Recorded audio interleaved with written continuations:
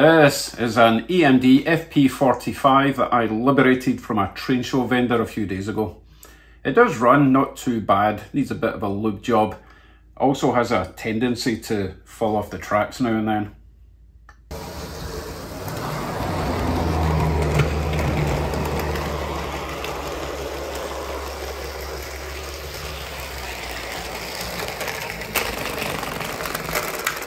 Welcome to Tune Up Tuesday.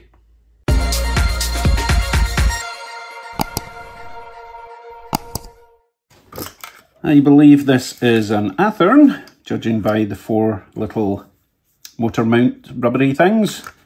So I do love working on these. They're so easy compared to like the Bachmans or, you know, the really cheapy stuff. You've got 4 pins, 2 there, 2 there, and the shell just comes off. It's great. Now I will be replacing this rusty power bar. I don't understand how these get quite so rusty. Let's get this off for a start. And if you don't know, this bar here transfers the power from this point on the front truck to the motor negative, is it? Positive? Negative? Positive. And then it also transfers the power from there over to the rear truck. So that will be feeding, or taking the feed from this side of the wheels, up, along, motor, along. And the other side, where it's connected to the rails, the negative if you like, is connected through the chassis itself. The whole chassis is metal, it's really heavy, and the motor sits on top of that to ground it out. Anyway, you probably all know that. So, as I was saying about this rusty power bar, I'm going to replace that with a soldered on wire going from there to there and from there to there. And that will give me a permanent connection for that side of the pickups. Now, that does make it a wee bit trickier to work and stuff, but to be honest, if you've got a soldering iron, you just go bzzzt, remove that wire, remove that wire. It's relatively easy. Okay, let's get started. I'm going to put on gloves, latex jobs, because I'm going to be using my fiberglass pencil, and these little pencils like to break off little particles and get in your skin. It's pretty nasty. So I will be removing all the wheels. Let's see, I don't need to take the motor out, but I do want to clean the commutator. And as you can see, it's easily accessible. Get it off. Easily accessible without having to remove the motor, so there's no point giving ourselves more work. I can also see that the brushes are in good condition. There's plenty of life left in them. So, remove the wheels, take these off, get into the gears, make sure the gears are okay, lube them up, lube everything that's basically moving. And of course, I need to check the spacing because this is why I'm even doing this job. Let's do that right now, actually. Let's find our little standards gauge. Excuse me. So, it's derailing at the front, so I am suspecting the front wheels, actually. Let's have a look. So you see the little slots there. Wheels should fit in perfectly in there. Okay, so you can see, hopefully, that the wheel nearest me is not fitting in that groove. So while I've got the wheels out and cleaning them, I will correct that. I just need to bring one of the wheels out a little bit. Let's check them all. That one is also a little bit narrow, as is that one. Goodness. Same at the back. That one's okay, so I've got one that's all right. And that one is really far out. I don't know who was working on this train last, but they got it way wrong. So, hopefully that's actually all I need to do to get this to stop derailing. Right, let me disassemble and we'll get with the cleaning.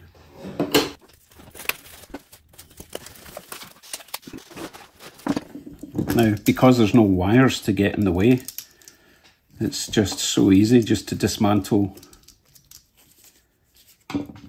the trucks. There's a clip there and a clip there. If we remove these, we can drop the whole truck down and work on it away from the loco itself. I always like to be careful though. I've no idea how old these are. Plastic gets brittle as it gets old. Couplers fall off, you know, the usual. Okay, make sure you put it all in a nice secure container. So that will come away with the drive shaft and the worm gear. Put that somewhere safe, and that drops out.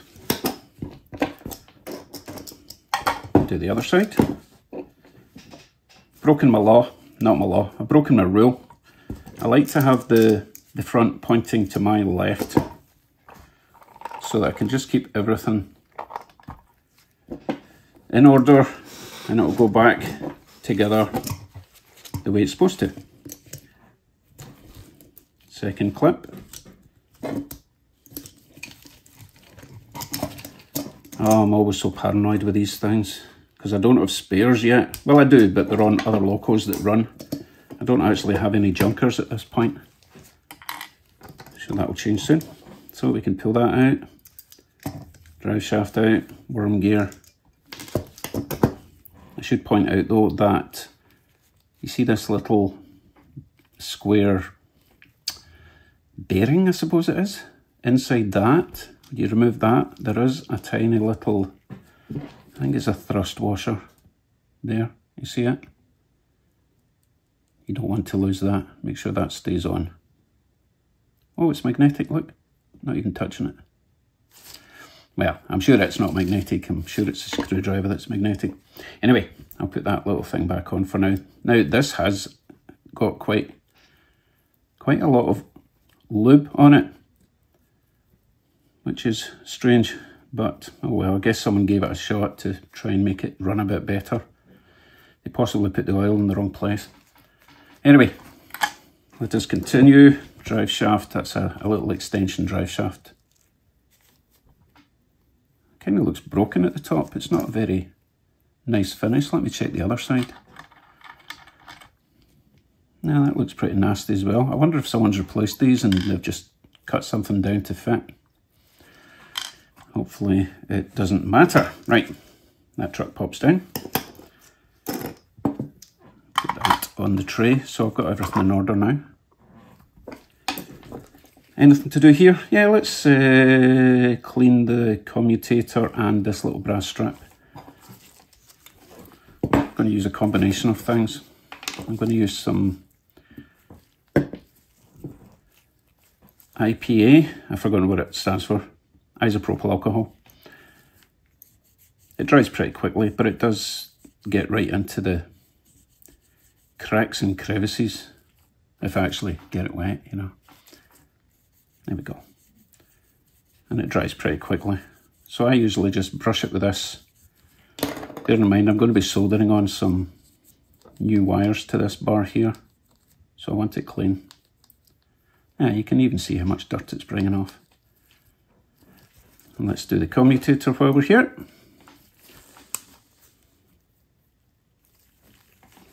I don't want this super wet, but I do want it clean.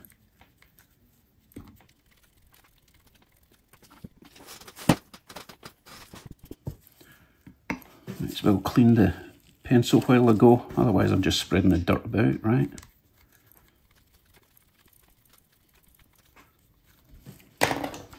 Get in there with a Q-tip, pick up any excess dirt, which there's a lot of. And a final step, I need to get a very sharp cocktail stick and get into these grooves and make sure there's nothing hiding in there.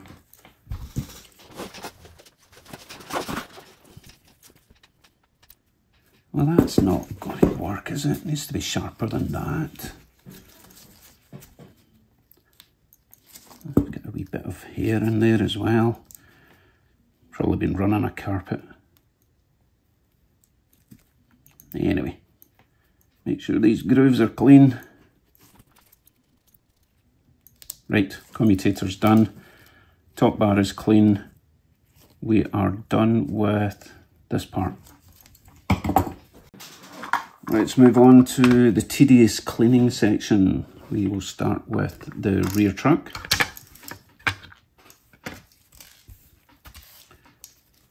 We have a clip here. And we have a clip along the bottom. I found personally, and if you break yours by doing this, don't blame me, but I find that if I put a screwdriver in there, keep it to one side, lever it out that way, you see how there's two clips there? That usually works for me. I know it sounds like it just snapped, but it's not, it's fine. And I work the screwdriver all the way down to get to the second clip, like so. Wow, this is a tighty. There we go. Okay. That clip off gives us access to all the wheels and all the gears. You'll also notice that this is going to fall apart like so. Let's see, the gears are wanting to locate on that side, so I can lift this off like so. See all the gears. They look pretty clean actually, a little bit dry. I'm not seeing any grease or lube or, you know, the thicker lubrication in there. So I better be adding something in there.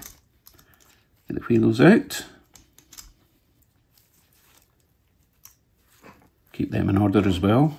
Not that it really matters. Oh yeah, they're super dry. So that's going to help with the noise. Or reduce the noise once I put some lube in there.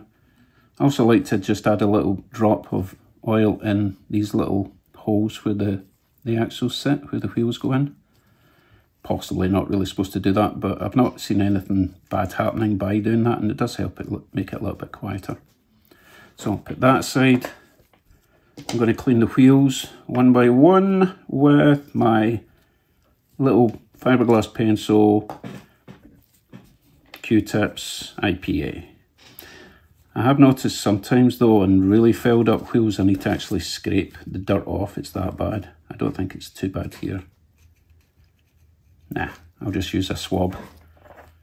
And then once they're all clean, I'll check the spacing and reassemble.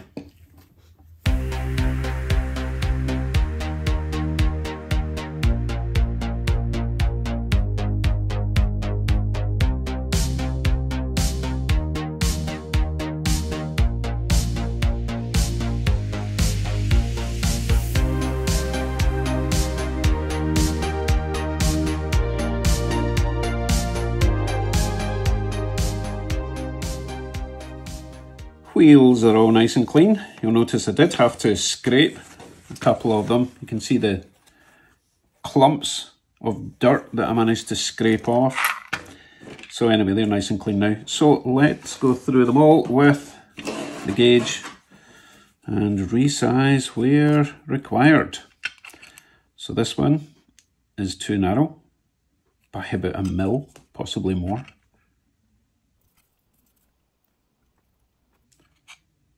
A little bit more. Actually, no. I'm going to keep them just within the gaps, because I did this on a previous Athearn 6-axle, and if you get them too precise in the middle, they don't work great. So only just narrow enough.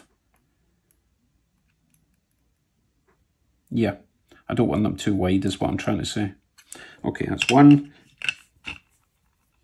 I don't know what about Athearns. If there's something about Athearns, they do not like imperfect track, shall we say. That's two. Every other 6-axle is fine, but just the Athearns I've got a problem. But that's okay, I still love them, don't get me wrong. Still my favourite manufacturer at the moment.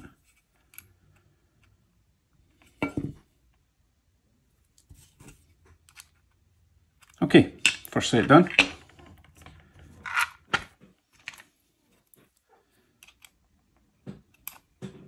Wow, I mean, that's not even fitting in.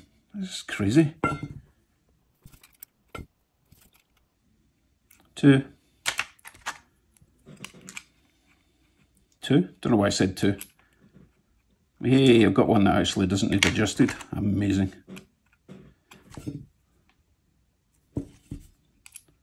Right, the wheels are all done, finally.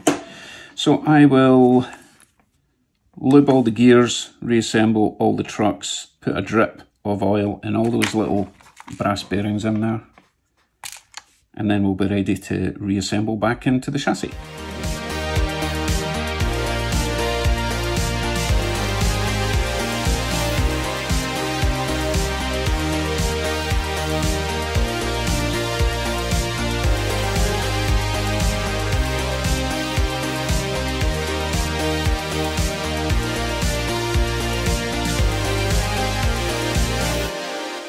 Trucks are reassembled. You notice that this top section is actually quite rusty. In my little fiberglass pencil kit, I also have a brass brush and a sort of steel brush. So I'm going to clean that with the steel brush, since that's what it's for, after all. Because I'm going to be soldering on a wire to go from this connection to the top of the motor for the positive connection. So we may as well make this as clean as possible. Must have been sitting in a damp shed or something. Don't see why else it would be covered in surface rust. Strange. Okay. I mean, the other one's spotless. It's very strange. Anyway, they're done. Obviously, I still need to make sure to put some lube on the worm gears when I put them back in, which I'm ready to do now, I believe. So let's move everything out the way that we're no longer requiring.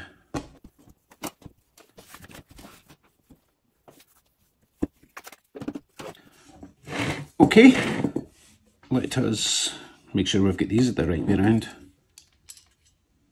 There's a locating pin at the bottom of the chassis there that goes in there.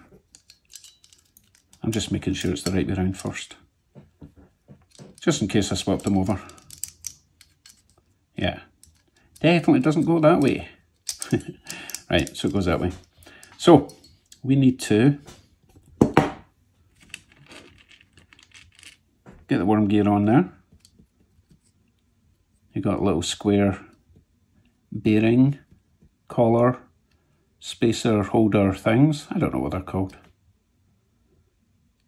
A wee bit awkward to get in.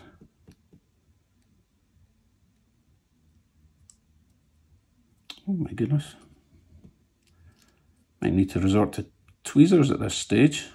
Get in.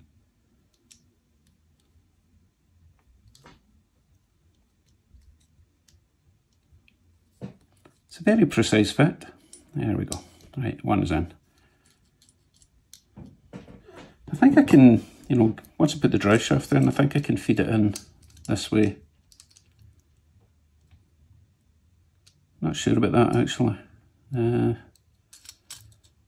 No, because it goes that way. So, after all that, I need to put this in once the truck's in. That's annoying. Right, so we'll put that in there. We'll put the clip over the top. No, we can't put the clip over the top because we need to put the gear in. So let's get this down there. Need the drive shaft. I'm going to put that rough end. Oh great, I've just dropped this. This is a comedy of errors. Bear with me. That rough section of the drive shaft, I'm going to put that in there first. It's got a sort of keyway, if you can see that, because it only goes in one way. And as usual, I can't fit it. God. Right, that's in there. Get my little square thing back on. Slide that in the drive shaft. Then put the worm gear on.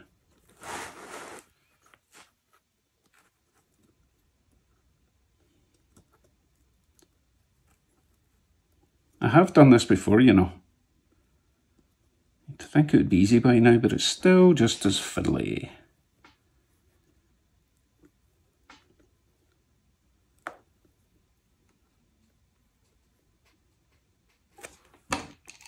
It's just my fat fingers are getting in the way.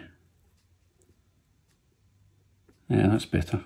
Right, so don't use your fingers. Use a screwdriver or something. Get some lube in there.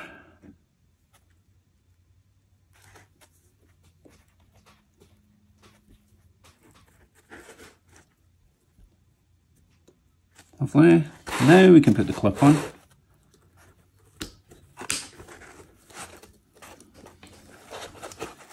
Everything is turning. Yes. Right, let's get the other side on.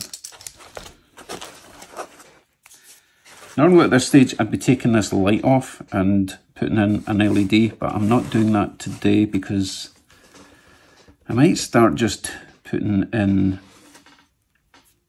decoders into things and then I'll have to rewire them all anyway. So let's not waste our time. That goes in there, like so. This one's a wee bit trickier because this bar's in the way, but I'm sure we'll still manage. Get the drive shaft in first. Like so. Worm gear, try not to drop the little brass thing this time. You can go in there. Pop that in there underneath that annoying bar that's in the way. Using the screwdriver this time just to rotate the square things round. Oh, much easier using a screwdriver, guys. Looby loo.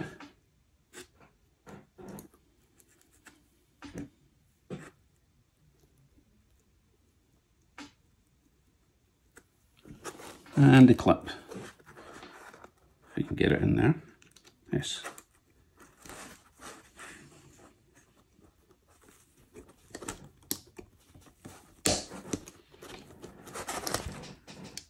We are all back together apart from the power bar.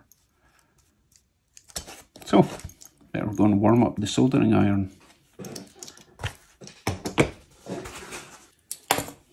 Now, you will need a fairly decent soldering iron to get hot enough to be able to solder to that stuff. Just your average cheapy one I discovered just does not get hot enough. I mean, it's only about like 50 or 60 degrees it needs to get hotter, but as I say, the mega cheapies, they just won't do it.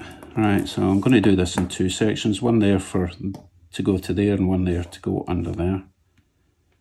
Oh, that's a bit filthy. Look at that, clean. It's better. Get a bit of flux on there as well, clean it up.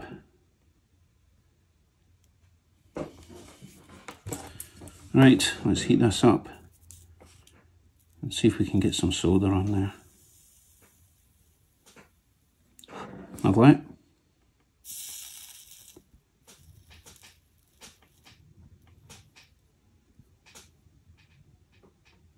That should do it. Let's get some wire. I'm using a fairly thin section of wire because I want it to be flexible, because the trucks have to turn a little bit with it, you know.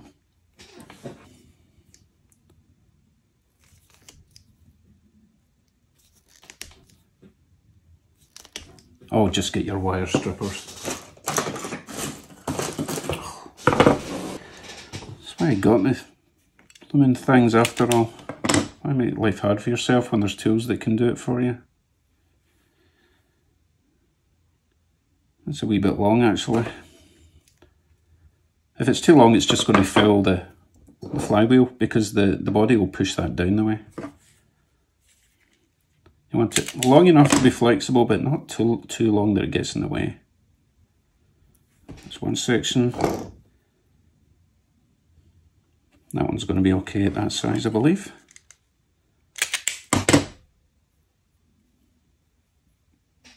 Let's just tin all these.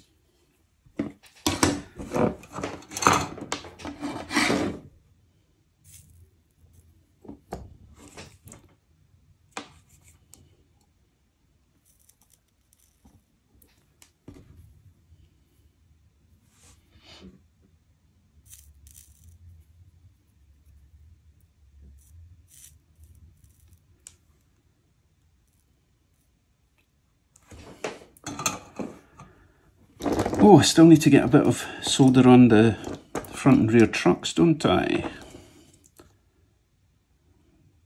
Bit of flux there. Let's go with that section there that's more visible.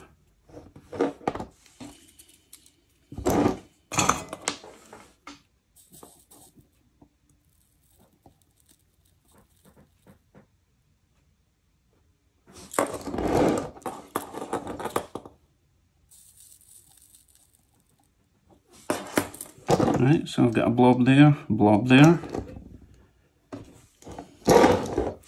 It's got a wire on here.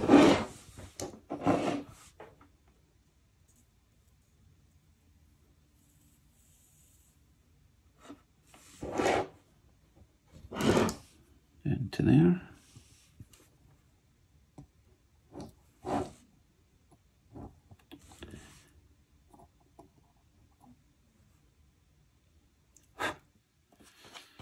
Make sure that can rotate. Yep, that's enough. See what I mean? There's enough there. There's enough movement that it's not stretching the wire and the wire's not getting pushed down onto the flywheel. Alright, let's get this other wire on. Oh, still hot.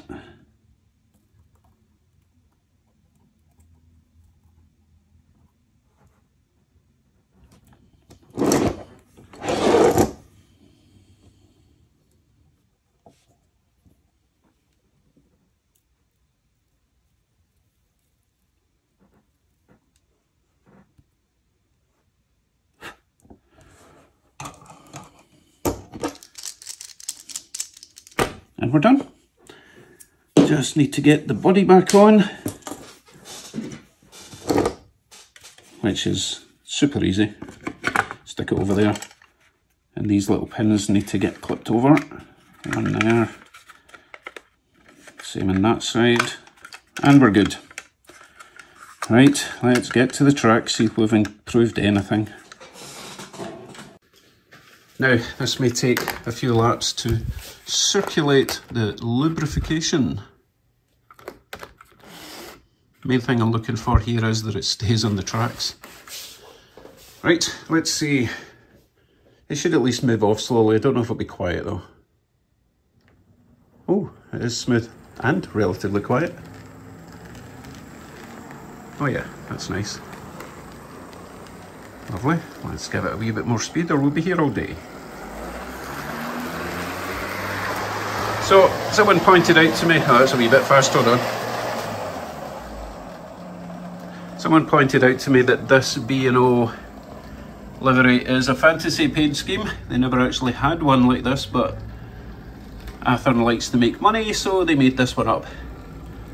I actually really like it. I think it looks majestic. Almost regal, which is the same as majestic. Hurry up, you've got to get away around there and I'm running out of things to talk about. Yeah, move on. That looks really nice. Now, I don't know what I'm going to hook up to this for hauling purposes. I think it would look nice with some passenger coaches, but I don't have any ready for it.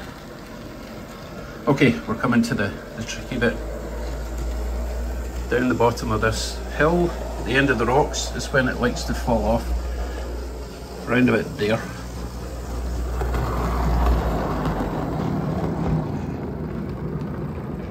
Oh, it slows down a lot there. I guess it's tight though. It's an 18 inch radius and a 6-axle Athearn. And Athearns are famous for hating tight curves. But anyway, it stayed on the track, so that's good.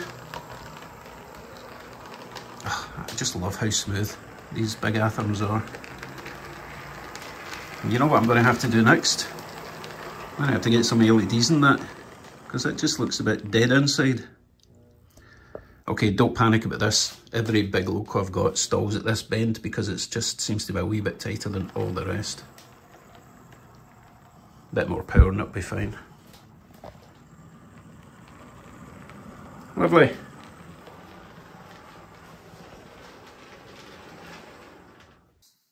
Another successful tune-up Tuesday. Just need to find some appropriate consist for it to haul around the track for its victory lap. Make sure you join me on Friday for Fix It Friday. I'm going to find out what's wrong with this Chessie that I picked up also at the train show. The lights are on, but nobody's home. Take care, everyone. See you soon. Enjoy the victory lap. We have run into a slight technical issue. If you can see the coupler down there, it will fit there and connect. But as soon as this goes round the bend, look how far out the coupler goes. That's because this coupler is attached to the frame and not the trucks. And as you can see, or not, as the case may be, There's absolutely no way that coupler is going to make it round there. It just pulls this truck off the track, and we have massive amounts of death. So unfortunately, this is going to have to just make a solo run for its victory lap till I can come up with a better solution. This is because it's an 18-inch radius curve. I'm sure it'll be fine on like a 22 or more. Anyway, it was a semi-win.